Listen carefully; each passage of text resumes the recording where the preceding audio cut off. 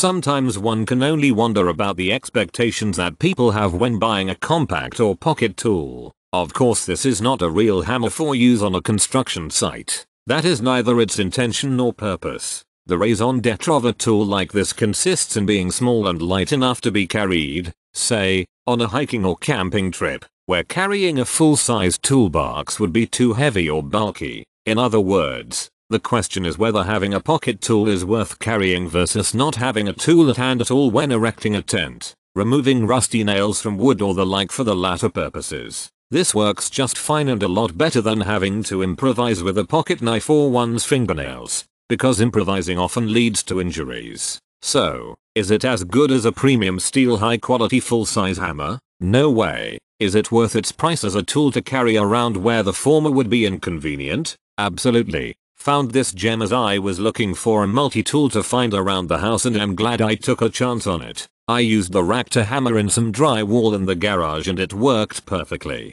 I was very surprised to see how sturdy the material was for the price. This is the next level multi-tool as I also used it to go camping as well as field exercises as a combat medic for the army and it was very useful. I will definitely be keeping this in my ruck and will be seeing more of this in my unit as soldiers were asking me about this handy tool. Combat medic approved.